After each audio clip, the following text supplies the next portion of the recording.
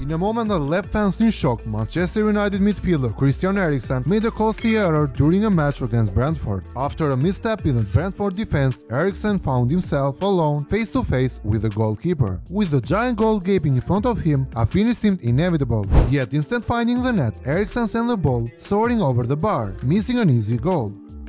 Fans couldn't believe it, labeling the miss as unforgivable. Even Anthony, who has struggled with form, would have likely scored from that range. Eriksen's miss sent shockwaves throughout the social media, where fans and pundits alike questioned how a player could waste such a clear-cut opportunity. It was a rare and shocking mistake from a player of his experience.